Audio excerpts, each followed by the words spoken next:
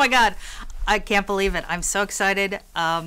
It's, it's my very first nomination, so I kind of feel like I cheated the system a little bit, but it's the most prestigious award a romance novel can win, and it shows they love me. They love me. They really love me. Well, I've always been a huge Jane Austen fan, and maybe even a bigger Colin Firth fan. And I find that Colin Firth, there's just something about him for women of a certain age, my age, that's just pretty magical. So of course I've watched the 6-hour A&E miniseries 20 times, and I thought to myself, wow.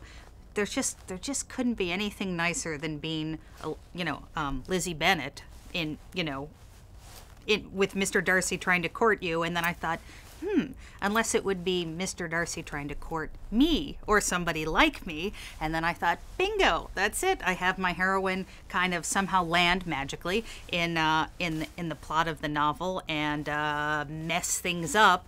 And when she comes back, she thinks that she's kind of just had this one-time adventure that hasn't really affected anybody except her, and then she spots a copy of Pride and Prejudice and realizes that what transpired between her and Mr. Darcy has changed everything about the book. So she's kind of in a bind at that point and has to enlist the help of a very Darcy-like Jane Austen scholar who's visiting, and he gets involved in the adventure too.